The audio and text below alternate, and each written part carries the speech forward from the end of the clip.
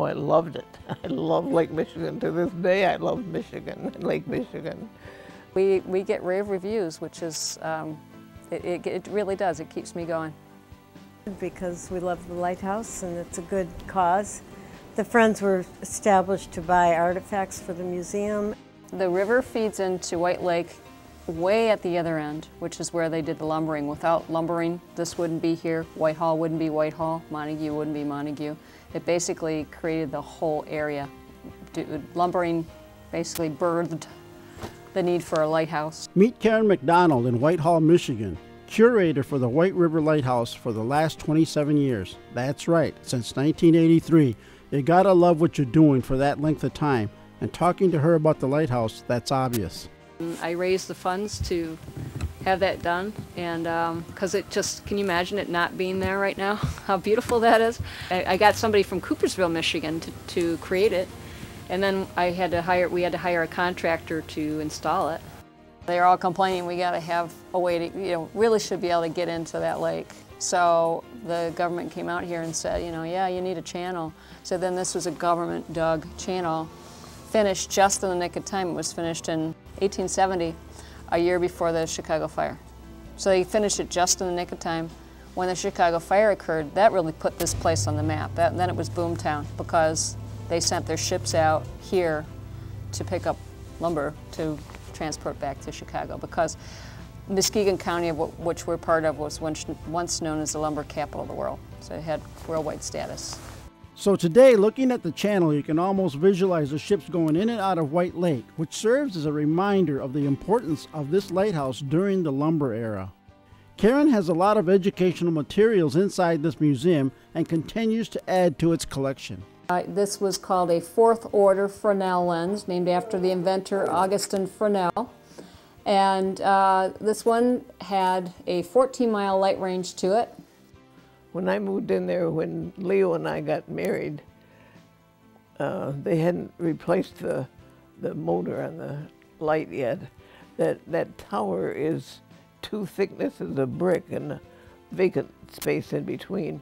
And in that vacant space is things like a cuckoo clock, cables. And we had to get up twice in the night and wind those cables back up so that the light kept going around. Probably 48 or 49, they came and put a Sangamo electric timer on the light that automatically turned it on earlier in the winter and later in the summer. And boy, that was a real treat. Meet Frances Marshall, formerly Frances Johnson, who was the White River Lighthouse Keeper from 1944 to 1954. She was on the Coast Guard's payroll at a whopping $30 a month, a full-fledged lighthouse keeper. She made headlines on May 17, 1953, when CBS put her on the game show What's My Line. She stumped the panel and came home $50 richer. They didn't get anywhere near Whitehall in guessing what I did. And so, of course, they would have known why. If they didn't guess Whitehall, they wouldn't guess the job I had. It was just a fun time in my life. It's huge. It's a huge tourist draw. The visitors last year, I think, were around 3,500 during the summer season. And it draws a lot to the towns of Whitehall and Montague. A lot of people who tour lighthouses only all summer long. And it's the logo of our township. It's on everybody's signs in town, and there isn't a single little grimcrack that you can't buy that doesn't have a lighthouse on it in town. So, well, we're looking at the original oil house, which was for oil storage. Oil defined as lard oil, and they changed various oils, and then they went to kerosene. Our Friends group basically was responsible for the restoration of this entire project here. It's a 501c3 nonprofit group that helps support the lighthouse. Ah, support. Michigan's economy is like a thick fog dimming the lights. we usually have one fundraiser every summer, and in conjunction with our annual meeting. And we count on people's donations and member donations.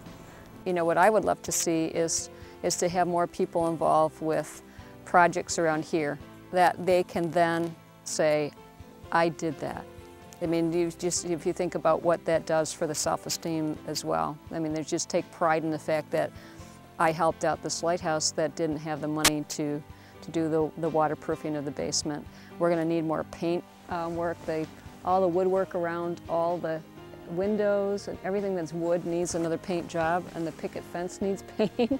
The list is on and on. We want to take down the shutters, the wooden shutters, and restain them because they're fading.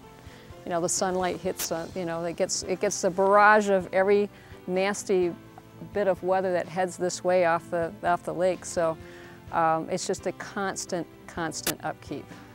Well, it's something close to my heart. I grew up as a child at the top of the hill, and the light came through my bedroom every morning and at night. And I just remember with great memories the fishing boats going out into the big lake every morning and coming back around 2 in the afternoon with their catches. And I just don't want to see it go. And I think that it's a huge boon to our economy. And in this down time, we have to make concessions in areas we may not want to in order to keep our investments going. And this is an investment in our economy. This keeps our summer economy going as well. And I'd certainly love to go out there and live. This is Positively Michigan.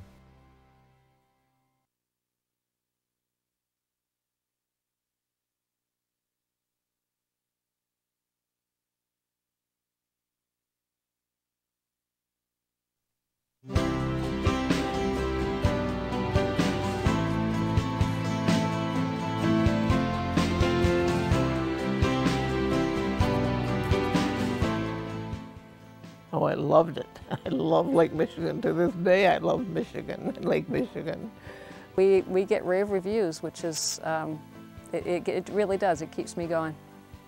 Because we love the lighthouse and it's a good cause. The Friends were established to buy artifacts for the museum. The river feeds into White Lake way at the other end, which is where they did the lumbering. Without lumbering, this wouldn't be here. Whitehall wouldn't be Whitehall. Montague wouldn't be Montague. It basically created the whole area. Lumbering basically birthed the need for a lighthouse. Meet Karen McDonald in Whitehall, Michigan, curator for the White River Lighthouse for the last 27 years. That's right, since 1983. You gotta love what you're doing for that length of time, and talking to her about the lighthouse, that's obvious. I raised the funds to have that done, and because can you imagine it not being there right now? How beautiful that is. I got somebody from Coopersville, Michigan to create it, and then we had to hire a contractor to install it. They're all complaining we got to have a way to, really should be able to get into that lake. So the government came out here and said, yeah, you need a channel. So then this was a government dug channel, finished just in the nick of time. It was finished in 1870, a year before the Chicago fire. So they finished it just in the nick of time. When the Chicago fire occurred, that really put this place on the map. Then it was boomtown because they sent their ships out here to pick up lumber to transport back to Chicago, because Muskegon County, which we're part of, was once known as the lumber capital of the world. So it had worldwide status. So today, looking at the channel, you can almost visualize the ships going in and out of White Lake, which serves as a reminder of the importance of this lighthouse during the lumber era. Karen has a lot of educational materials inside this museum and continues to add to its collection. This was called a fourth order Fresnel lens, named after the inventor Augustin Fresnel. And this one had a 14-mile light range to it. When I moved in there, when Leo and I got married, they hadn't replaced the motor on the light yet. That tower is 2 thicknesses of brick and a vacant space in between. And in that vacant space is things like a cuckoo clock, cables. And we had to get up twice in the night and wind those cables back up so that the light kept going around. Probably 48 or 49, they came and put a Sangamo electric timer on the light that automatically turned it on earlier in the winter and later in the summer. And boy, that was a real treat. Meet Frances Marshall, formerly Frances Johnson, who was the White River Lighthouse Keeper from 1944 to 1954. She was on the Coast Guard's payroll at a whopping $30 a month, a full-fledged lighthouse keeper. She made headlines on May 17, 1953, when CBS put her on the game show What's My Line. She stumped the panel and came home $50 richer. And they didn't get anywhere near Whitehall in guessing what I did. And so, of course, they would have known why. If they didn't guess Whitehall, they wouldn't guess the job I had. It was just a fun time in my life.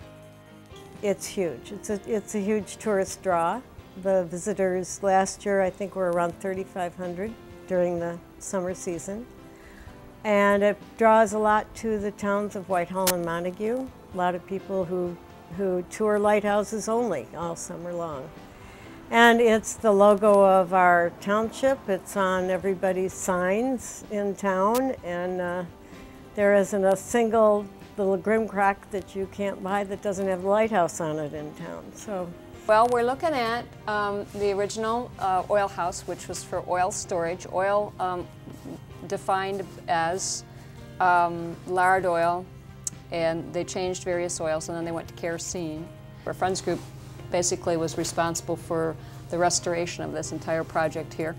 It's a 501c3 nonprofit group that helps support the lighthouse. Ah, support. Michigan's economy is like a thick fog dimming the lights.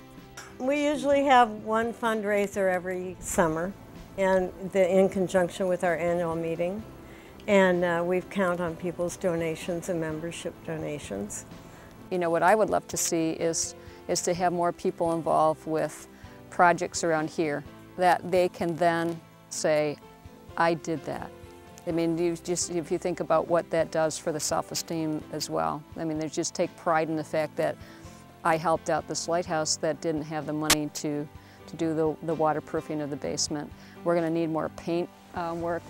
All the woodwork around all the windows and everything that's wood needs another paint job, and the picket fence needs paint. The list is on and on. We want to take down the shutters, the wooden shutters, and restain them because they're fading. You know, the sunlight hits, you know, it gets the barrage of every nasty bit of weather that heads this way off the lake. So it's just a constant upkeep. Well, it's something close to my heart. I grew up as a child at the top of the hill, and the light came through my bedroom every morning and at night. And I just remember with great memories the fishing boats going out into the big lake every morning and coming back around 2 in the afternoon with their catches. And I just don't want to see it go. And I think that it's a huge boon to our economy. And in this downtime, we have to make concessions in areas we may not want to in order to keep our investments going. And this is an investment in our economy. This keeps our summer economy going as well. And I'd certainly love to go out there and live. This is Positively Michigan.